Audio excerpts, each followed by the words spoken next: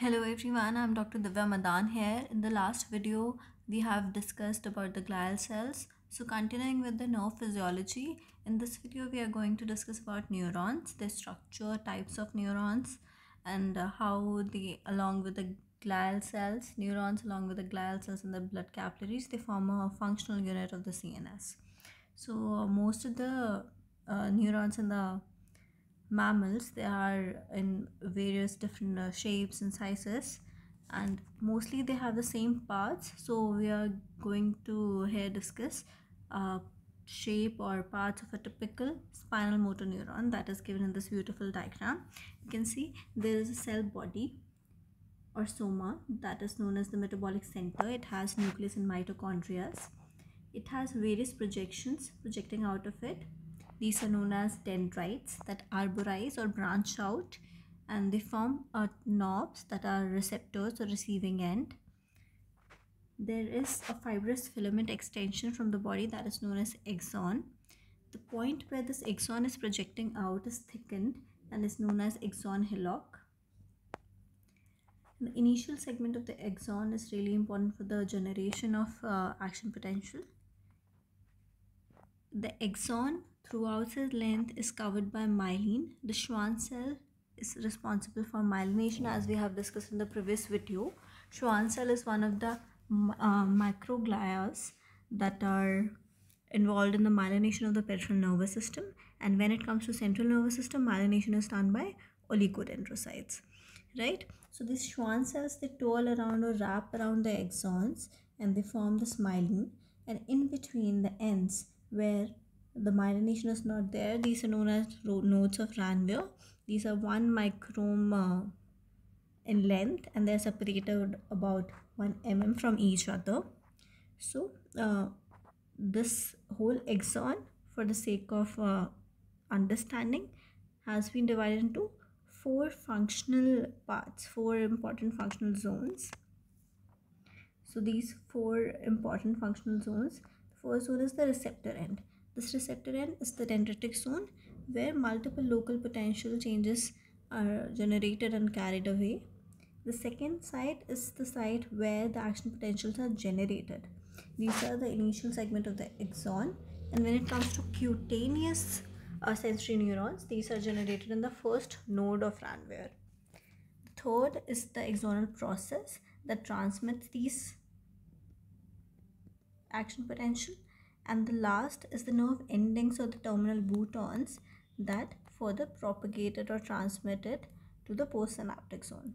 So the 4 functional zones would be the receptor area, that is the dendritic area, that will catch up or generate the multiple local action potential. The second is the area where the action potential that has to be transmitted is generated.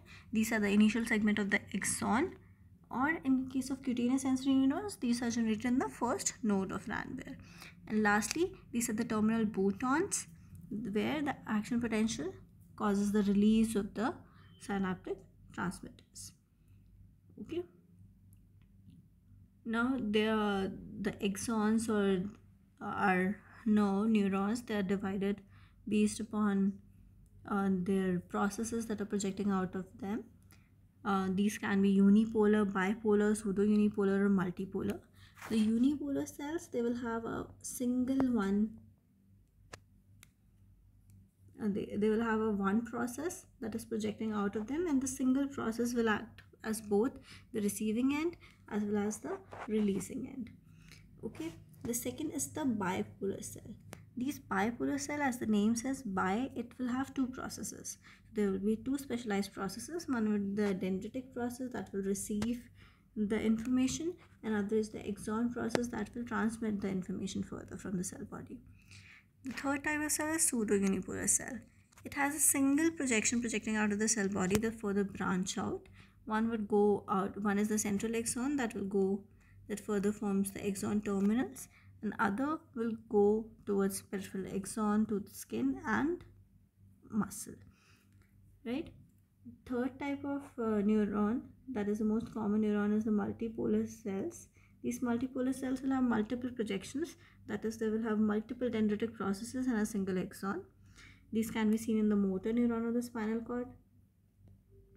This can be the pyramidal cells of the hippocampus, or they can be Purkinje cells of the cerebellum. You can see that there are multiple dendritic processes and a single axon. Okay, so we have discussed about the basic structure. We have seen that the Schwann cells form the myelin around it. It is important to note that the Schwann cells, they actually twirl around the peripheral nerves, as we have seen in the previous video, and then they form the myelin.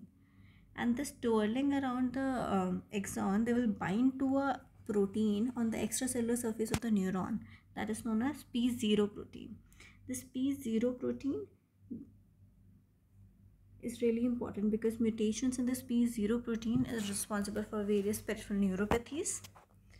Okay, and role of myelin is well known in the conduction. They form an insulating layer and really important for the conduction. A very interesting demyelinating diseases clinical box is given here, which I am going to discuss here and then wrap up this video. Demyelinating diseases, we know that myelin is really important for the conduction of the information in the neurons by acting as an insulating layer, and any damage to this myelin will cause obviously any disturbance in the conduction, right? So what happens in demyelinating diseases, one of them is mentioned here, that is MS, multiple sclerosis. This disease is an autoimmune disease where the immune cells and the antibodies are formed against myelin in our central nervous system, so causing destruction of the myelin and further destruction of the neurons. They will cause problems in the conduction pathways, right? The most common symptoms of the first symptom that is seen as paraparesis, that is weakness in the bilateral lower limbs. Also other symptoms like optic neuritis, dysarthrias, dysphagia can be seen. Depending upon the course of the disease, they are divided into three types or three forms: relapsing remitting, primary progressive, secondary progressive. So these can be remembered by simple diagrams. First here mentioned is relapsing remitting. This relapsing remitting type can be easily remembered by the help of this line diagram. What happens to relapsing remitting type? There are transient episodes that will appear. So I will show these episodes by marking, right? So transient episodes will appear. Pen is not working. Sorry. So transient episode will appear, then it will disappear. Then it will stay silent for some time. Then another episodes will appear. That will gradually disappear. Then stay silent for some time. But you know that subsequent episodes that can appear a year later, but eventually full recovery won't happen. You can see the baseline shifting up, right? So these are relapsing remitting type. The second is primary progressive, where there are no episodes, the disease just progresses over the time. The other is secondary progressive. There is worsening, but you can see little remissions in between. This is secondary progressive. Okay, so the diagnosis of this disease, multiple sclerosis, is not really readily easily made, because you need that there should be various episodes that are separated in time and space. Nerve conduction studies are done that will show slowing of the conduction because myelin is damaged here. Also, MRI will show plaques or sclerotic areas wherever there is damage, right? So this is the most definitive assessment. You will see on MRI there will be multiple scarred sclerotic areas or plaques in the brain.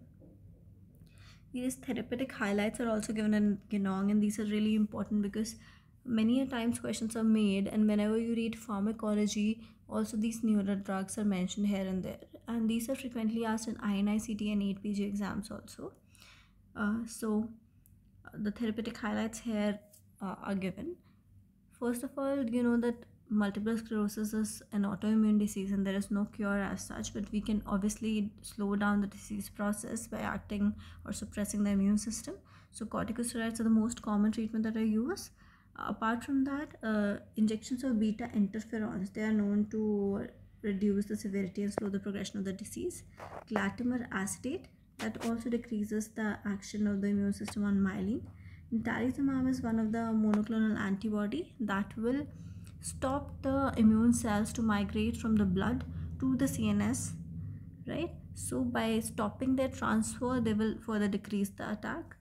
Another clinical trial therapy with rituximab is given. Rituximab is anti-CD20 monoclonal antibody, right? And this is known to slow the progression of many primary progressive type, right? We have discussed this primary progressive type.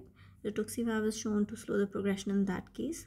Another drug, fingolimod. This fingolimod, like natalizumab we have discussed,